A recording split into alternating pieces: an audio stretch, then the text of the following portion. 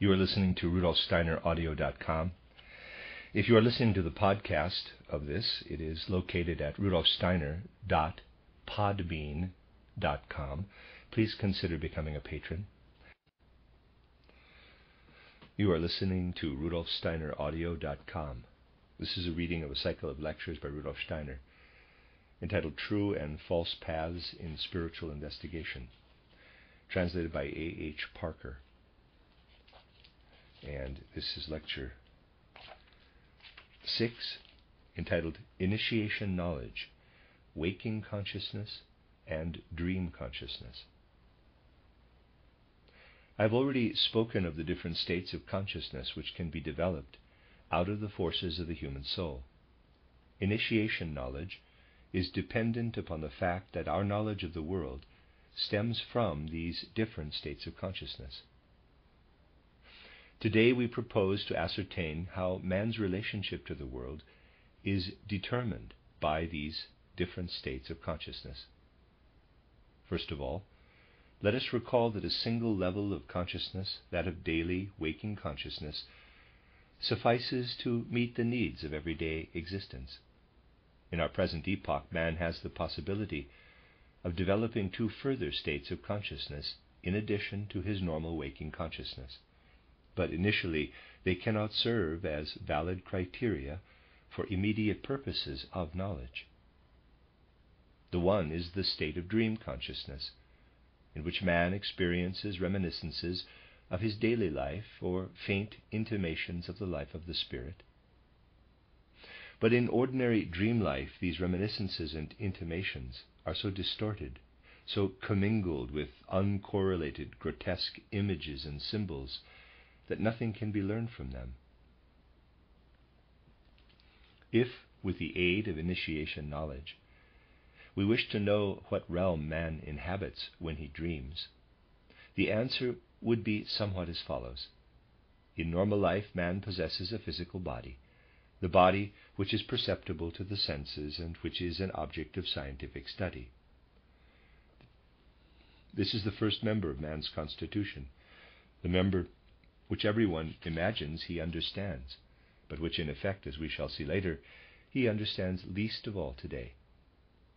The second member is the etheric body, which is described in more detail in my publications, especially in my book titled Theosophy. The etheric body, or body of formative forces, is a delicate organization, imperceptible to ordinary sight. It can be perceived only when man has developed the first state of consciousness, which is able to accompany the dead in the first years after death. This etheric body is more intimately linked with the cosmos than the physical body, whose whole organization is more independent. The third member of man's constitution, it seems best to adhere to the old terminology, is called the astral body. This is an organization that is imperceptible to the senses. Neither can it be perceived in the same way as the etheric body. If we were to try to perceive the astral body with the cognitive faculty, by means of which we perceive the external world today, or with the insights of the next higher consciousness that is in touch with the dead, we should see nothing but a void, a vacuum, where the astral body is located. To sum up, man possesses a physical body that is perceptible to the senses, an etheric body perceptible to imagination, by virtue of the forces that can be developed through the practice of concentration and meditation in the manner already indicated. But if we try to perceive the astral body with the aid of these forces, we meet with a void, a spatial vacuum. This void is filled with content only when we attain the emptied consciousness which I have described, when we can confront the world in full waking consciousness in such a way that though sensory impressions are obliterated and thinking and memories are silenced, we remain nonetheless aware of its existence. We then know that in this void we have our first spiritual vehicle, the astral body of man. A further member of the human organization is the ego itself. We perceive the ego only when the emptied consciousness is progressively developed. When we dream, our physical and etheric bodies are detached from the astral body and ego, which are in the spiritual world. But we cannot perceive with the astral body and ego if we possess only normal consciousness. We perceive external impressions of the world around because the physical body is endowed with eyes and ears. At the present stage of man's evolution, we find that in ordinary life, his astral body and ego, unlike the physical body, are not endowed with eyes and ears.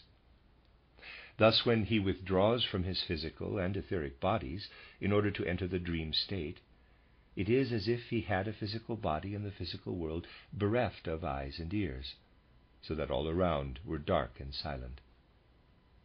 But it was never intended that the astral body and the ego should always remain without organs, without eyes and ears of the soul. Through spiritual training, of which I have spoken in my books, it is possible to awaken these spiritual organs in the astral body and ego, and thus to see into the spiritual world through the insight born of initiation. Then man withdraws from his physical and etheric bodies and perceives the spiritual, just as in his physical and etheric bodies he perceives the physical and, in a certain sense, the etheric as well. The man who achieves this insight then achieves initiation. Now, what is the position of the ordinary dreamer? Try and imagine concretely the process of falling asleep. The physical and etheric bodies are left behind in the bed, whilst the astral body and ego slip out of the physical vehicle. At this moment, the astral body is still vibrating in harmony with the physical and etheric bodies. The astral body has participated in all the inner activities of eyes and ears and of the will in the functioning of the physical and etheric bodies throughout the day. The astral body and the ego have shared in all this. When they quit the body, the vibration continues. But the day experiences, as they continue to vibrate, come in contact with the surrounding spiritual world, and there arises a chaotic, confused interplay between the activity of the external spiritual world and the continued vibrations of the astral body. The individual is caught up in all this and is aware of the confusion. All that he has brought with him has left its impact upon him, continues to vibrate, and becomes the dream. It is obvious that this will contribute little to the understanding of reality. What is the position of the initiate? When he slips out of his physical and etheric bodies, he is able to obliterate the reminiscences and after vibrations that still persist. He suppresses, therefore, all that proceeds from the physical and etheric bodies. Moreover, through concentration, meditation, and the development of emptied consciousness, the initiate has been able to acquire eyes and ears of the soul. He does not now perceive what is happening within himself, but what is happening in the spiritual world outside him. In place of dreams, he now begins to perceive the spiritual world. Dream consciousness is a chaotic counterpart of spiritual perception. When the initiate has first developed these inner astral organs, clairvoyance and clairaudience, he finds himself in a continual state of conflict and endeavors to suppress these reminiscences, these after vibrations from the physical and etheric bodies. When he enters into the world of imaginations, when he has an intuitive perception of the spiritual, he must fight a continual battle to prevent the dreams from asserting themselves. There is a continual interplay between that which seeks to dissolve into dreamlike fantasy and delude him, and that which represents the truth of the spiritual world. Ultimately, every aspirant becomes familiar with this conflict. He comes to realize that at the moment he strives to enter consciously into the spiritual world, he experiences recurrent after images of the physical world, disturbing images that intrude upon the true pictures of the spiritual world. Only through patience and persistence can he resolve this intense inner conflict. Now, if we are too easily satisfied when dream images flood our consciousness, we may readily dream ourselves into an illusory world instead of entering into a world of spiritual reality. The aspirant, in effect, must possess an exceedingly strong, intelligent inner control. Imagine what this demands of him. If we are to speak of spiritual investigation, or of methods for attaining to the spiritual world, we must draw attention to these things. If we wish to take the first steps toward an understanding of the spiritual world, we must show real enthusiasm for the task. Inner lethargy, inner indifference, or indolence are obstacles in the paths of its fulfillment. Our inner life must be active, lively, and responsive. But there is a danger of losing ourselves in daydreams, of spinning a web of illusion. We must be able, on the one hand, to soar into the empyrean on wings of fancy, and on the other hand, we must be able to temper this inner activity and responsiveness with prudence and sober judgment. The initiate must possess both these qualities. It is undesirable simply to indulge one's emotions. It is equally undesirable to submit to the dictates of the intellect and to rationalize everything. We must be able to strike a balance between these two extremes. We must be able to dream dreams and yet be able to keep our feet on earth. As we enter into the spiritual world, we must be able to participate in the dynamic world of creative imagination, but at the same time have firm control over ourselves. We must have the capacity to be a poet richly endowed with imagination, yet not succumb to its lures. We must be able at any moment in our search for spiritual knowledge to be fired by a creative impulse. We must be able to control the drift toward a world of fantasy and rely upon practical common sense. Then we shall not become victims of illusion, but experience spiritual reality. This inner disposition of soul is of vital importance in true spiritual investigation. When we reflect upon the nature of dream consciousness and recognize that it conjures up chaotic images out of the spiritual world, we realize at the same time that in order to acquire spiritual knowledge, the whole force of our personality must now enter into the psychic energy that otherwise persists in a dreamlike state. Then, for the first time, we begin to understand what, quote, entering into the spiritual world, close quote, implies.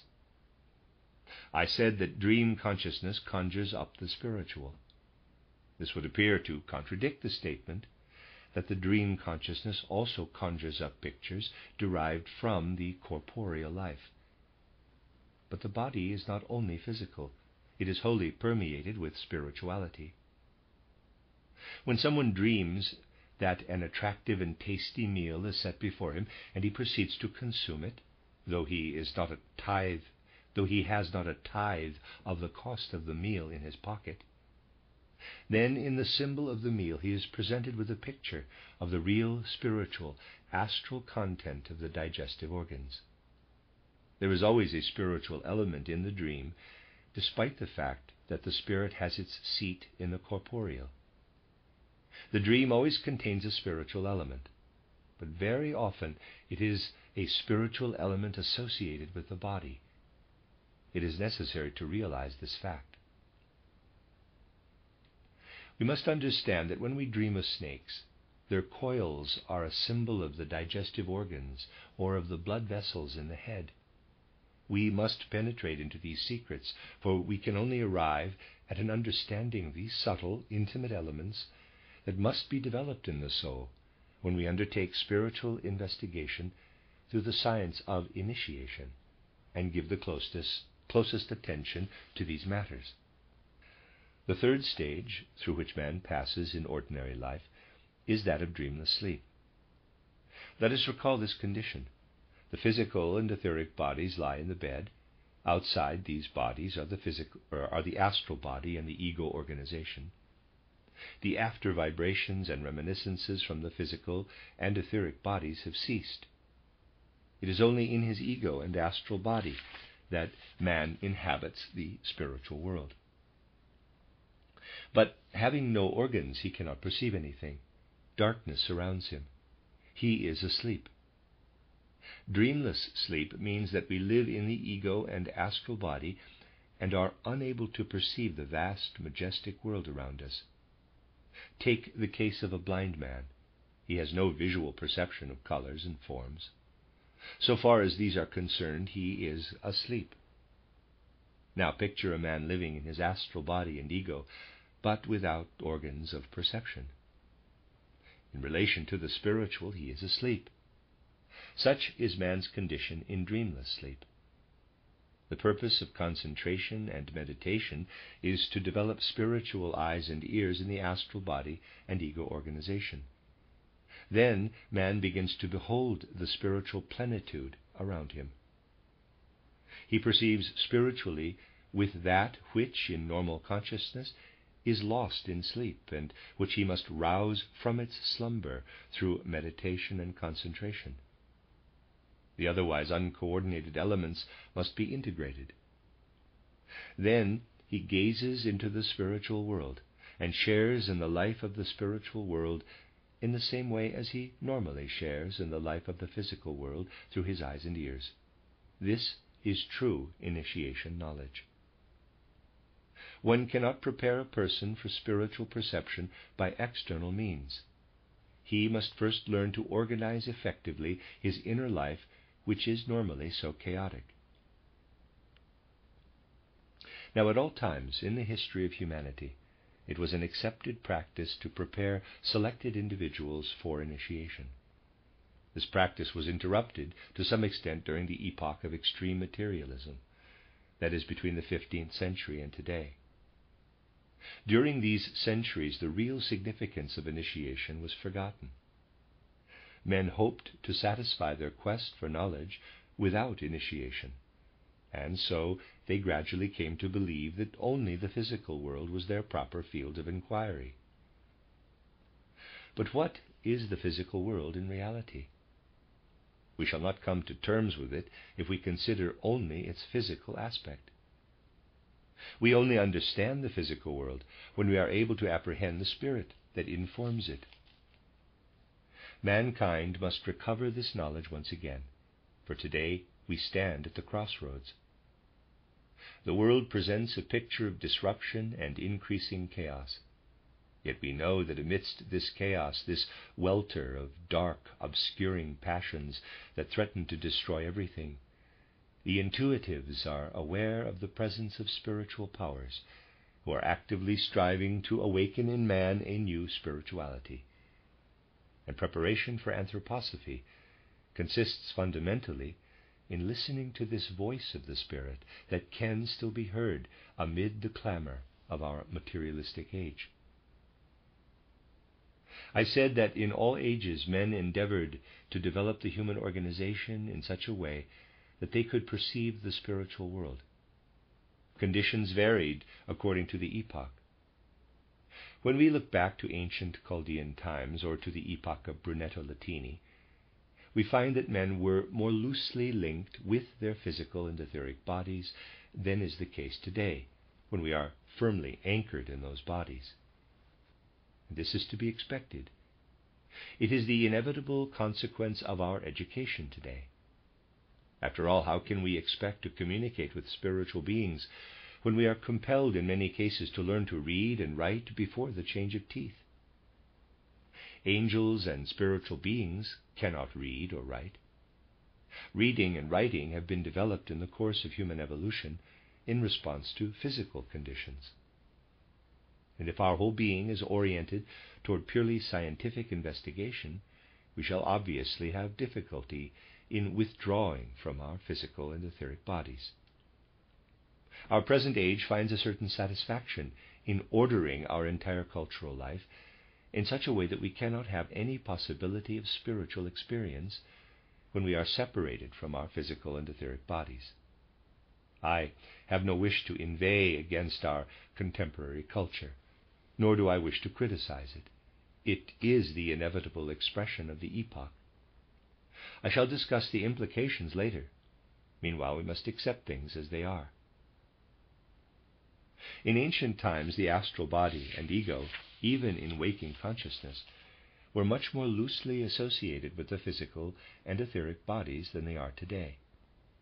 The initiates, too, were dependent upon this loose association of the bodies that was natural to them. Indeed, in the remote past, nearly everyone could be initiated into the mysteries. But it was only in the far distant times of the primordial Indian and old Persian cultures that everybody could be raised above his human station. Then, in later epochs, the selection of candidates for initiation was limited to those who had little difficulty in withdrawing from their physical and etheric bodies, men whose astral body and ego enjoyed a relatively high degree of independence. Certain conditions were a prerequisite for initiation. This in no way prevented every effort being made to bring the aspirant to the highest stage of initiation commensurate with his potentialities. But beyond a certain point, success depended upon whether the aspirant could attain to independence in his astral body and ego easily, or only with difficulty. And this was determined by his makeup and natural disposition. Since man is born into the world, he is inevitably dependent upon the world to a certain extent between birth and death. The question now arises whether man today is subject to similar limitations when embarking on initiation. To a certain extent, that is so. Since I wish to give a full and clear account in these lectures of the true and false paths leading to the spiritual world, I should like to point out the difficulties in the way of initiation today. The man of ancient times was more dependent upon his natural endowments when he became an initiate. Modern man also can be brought to the threshold of initiation. In fact, through appropriate psychic training, he can so fashion his astral body and ego organization that he is able to develop spiritual vision and perceive the spiritual world. But in order to complete and perfect this vision, he is still dependent today on something else, something of extreme subtlety and delicacy. I must ask you not to come to any final conclusions about what I shall say today until you are familiar with the content of my next lectures. I can only proceed step by step. In initiation today, man is dependent to a certain extent on age.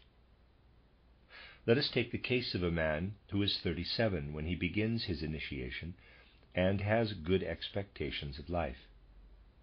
He begins to practice meditation, concentration, or some other spiritual exercises, either under guidance or independently, in accordance with some instruction manual. As a result of repeated meditation on some theme, he acquires, first of all, the capacity to look back over his life on earth. His earthly life appears before his inward eye, EYE, in the form of a uniform tableau. Just as in normal three-dimensional vision, objects are situated in space, the front 2 rows of chairs and their occupants here, over there a table, and behind it a wall, we see the whole in perspective and simultaneity. So at a certain level of initiation, we see into time. One has the impression that the passage of time is spatial. Now we see ourselves at the age of 37. We had certain experiences at 36, at 35, and so on, back to the time of our birth. In retrospect, we see a uniform tableau before us. Now, let us assume that at a certain stage of initiation, a man reviews his life in retrospect. At 37, he will be able to look back into the period from birth to the age of 7 approximately, the time of the change of teeth. Then he will be able to look back into the period between the ages of 7 and 14, up to the age of puberty. And then he is able to look back into the period between 14 and 21, and the rest of his life up to his 37th year. He can survey the panorama of his life in spatio-temporal perspective, so to speak. If he can add to this perception the consciousness born of the emptied waking consciousness, a certain power of vision flashes through him. He acquires insight, but his insight assumes widely different forms. The experiences from birth to the age of 7, from the age of 14 to 21, and those of later years evoke different responses in him. Each life period responds in its own way. Each period has its own power of vision. Now let us consider the man of 63 or 64. He is able to look back over the later periods of his life. The period between the ages of 21 and 42 appears relatively uniform. Then follows further differentiation. There are significant differences in his perceptions between the ages of 42 to 49, 49 to 56, 56 to 63. All these periods are an integral part of his makeup. They represent the spiritual aspects of his life on earth. If he develops this inward vision, he sees that his different insights are dependent upon the level of his being at a particular age. The first 7 years of childhood awaken in him a different insight from that of the years between 7 and 14. In the period of adolescence, from 14 to 21, it is again different. The years between 21 and 42 bring further differentiation, to be followed in its turn by the somewhat differentiated powers of insight that belong to the later periods of life. Let us assume that we have acquired the capacity to have memory pictures of our life experiences, and in addition have attained the insight derived from the emptied consciousness which has obliterated the memory pictures. The forces of inspiration now become operative, so that we no longer survey our life periods through the physical eye, but through the spiritual eye, EYE, the new organ of vision. Through inspiration, we have reached a point when we no longer conjure up pictures of our life periods with their separate happenings, but perceive them through spiritual eyes and ears. At one time we see clairvoyantly the life period between 7 and 14. At another, clairaudiently, the period between 49 and 56. Just as formerly we heard and perceived in the external world when we used our eyes and ears. In the world of inspiration, we make use of the power derived from the period between the ages of 7 and 14 and from the period between the 42nd and 49th years. In this world, the life periods become differentiated organs of cognition. Thus we are, to a certain extent, dependent upon our age for the range of our vision. At 37, we are perfectly capable of speaking from first-hand experience of initiation. But at the age of 63, we would speak with deeper knowledge, because at that age we have developed other organs. The life periods create organs. Now let us assume that we propose to describe personalities such as Brunetto Latini or Alanus ab Insulis, not from information derived from books, but from clairvoyant knowledge. Parentheses, these examples will be familiar to you because we have already spoken of them in the last few days. Close parentheses. If we try to describe them when we have reached the age of 37, we discover that we are in touch with them spiritually in the awakened consciousness of sleep. We can converse with them, metaphorically speaking, as we do with our fellow men.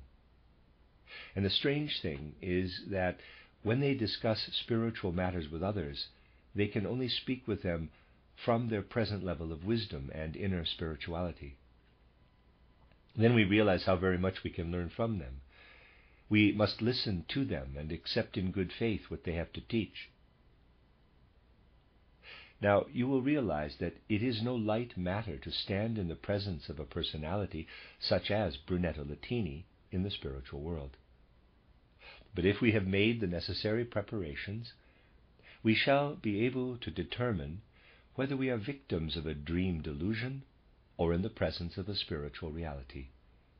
It is possible, therefore, to evaluate the communications we receive. Suppose then, at the age of 37, we were to converse with Brunetto Latini in the spiritual world. This should not be taken literally, of course. He would talk to us of many things. Then perhaps we should like to have more precise, more detailed information. Thereupon he would say, quote, "In that case we must retrace our steps from the present, the 20th century, back through the 19th and 18th centuries to the century in which I lived when I was Dante's teacher. If you wish to accompany me along this path, you must wait until you are a little older, until you have a few more years behind you. Then I can tell you everything and satisfy your thirst for knowledge. You can become a high initiate, but in reality you cannot accompany me along this path into the past by spiritual volition alone." Close quote. For this to be possible, you must have grown older. If you wish to make certain of returning without hindrance to the spiritual world with the person in question, you must have passed your 42nd year, at least, and have reached the age of 60. These things will show you the deeper aspects of man's being and the significant part they play in youth and age. Only when we draw attention to these things are we in a position to understand how some die young and others live to a ripe age in their different incarnations. I shall have more to say about this later. We have seen how man, as he develops, progressively deepens and extends his perception of the spiritual world. I have shown how his relationship with a being existing as a discarnate soul in the spiritual world, such as Brunetto Latini, changes with the conditions of evolution, depending on whether he uses for spiritual perception the organs developed in youth or in age. The panoramic survey of the world and its evolution that unfolds before the soul of man in this way can be extended to other fields. The question is, in what way can we enlarge human consciousness, human insight, and give it another direction? Today I will indicate one such direction and enter into further details in the following lectures. In the normal consciousness of our earthly life, we know only the earth environment between birth and death.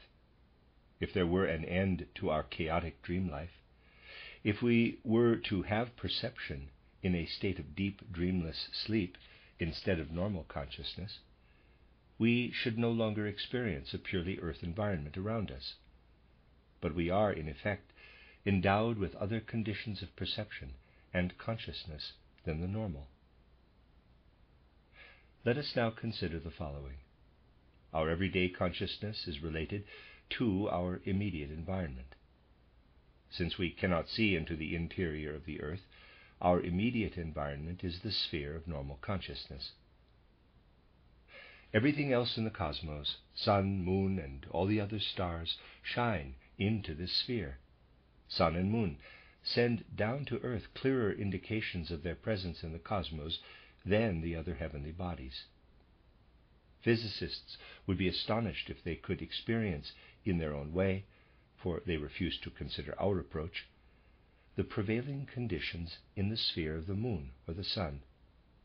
For the descriptions given in the textbooks of astronomy, astrophysics, and the like are wide of the mark.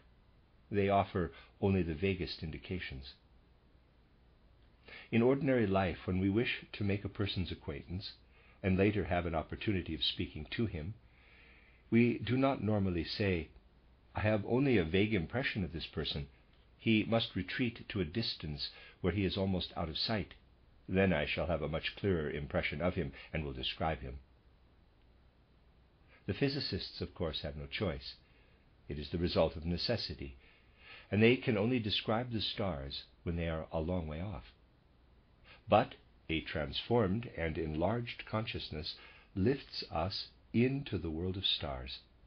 And the first thing we learn from this is to speak of these worlds of stars quite differently from the way in which we speak of them in ordinary life. In normal consciousness, we see ourselves standing here on earth, and at night the moon over against us in the heavens. In order to see differently, we must enter into another kind of consciousness, and sometimes that takes a considerable time. When we have attained this consciousness and are able to perceive our experiences, all that we have lived through from birth to the age of 7, to the change of teeth, with the consciousness that is in touch with the dead, with a consciousness that has achieved inspiration and so become inner power of vision, then we see a totally different world around us. The ordinary world grows dim and indefinite. This other world is the moon sphere. When we have attained to this new consciousness, we no longer see the moon as a separate entity. We are actually living in the moon sphere. The moon's orbit traces the furthest limits of the moon sphere. We know ourselves to be within the moon sphere.